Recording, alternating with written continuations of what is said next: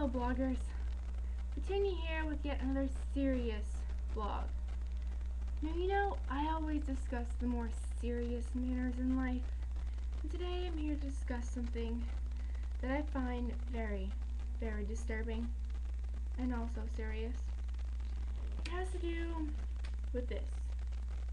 Now, you may think she's very cute, very cuddly, and in fact she can be.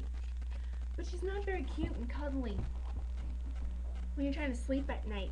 No, not when you're trying to have silence and solitude and all she can do is discover and look for something underneath that nice, cute, and cuddly fur. When she has to clean something, when she has to lick something.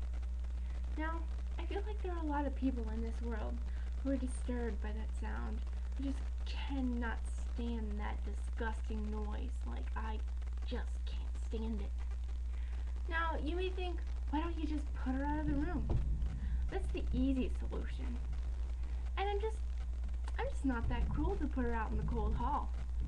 So I decided to look on the internet to find something a little bit better. Better solution. And I did, at www.lickityquit.com.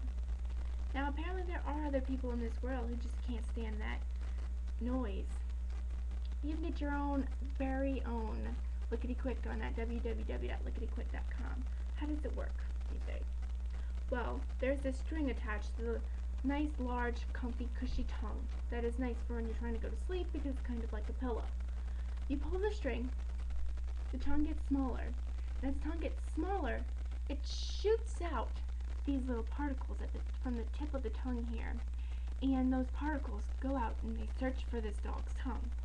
Then they attach themselves to the tongue, and the tongue gets bigger and bigger and bigger until all of the blood is out of the dog's body and into the tongue, and the dog passes out for an hour.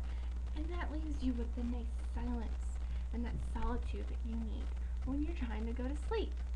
Now the dog is not harmed. The dog wakes up the next morning and is just